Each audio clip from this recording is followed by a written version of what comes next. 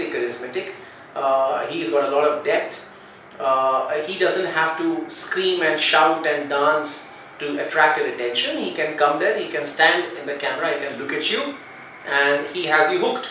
And I think that's the essential requirement for a star, that his persona, even when he's quiet, when he's not doing anything on screen, you feel like watching him. So that's Abhay, and that's why I like him. And also, Abhay is a first-rate actor, which is a slight rarity, because sometimes the right combination of acting abilities and star power are not really up to the standards of what I would like to have.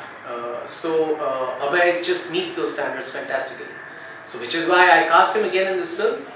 Krishnan is a character who's a Tamram, who is a Tamilian Brahmin, very educated, very conservative, very law-abiding and extremely senior IAS officer. So I thought after Roy Lucky, when people have seen him as that lovable Punjabi thief, they would really be excited at seeing Abhay acting as Tillai Anand Krishnan, one dyed-in-the-wool Tamilian Brahmin who is a member of the Indian Administrative Services, very senior and extremely quiet, extremely reserved, extremely conservative, and he speaks Hindi in a Tamil accent, and he's worked for 15 years in this state as a very senior IAS officer.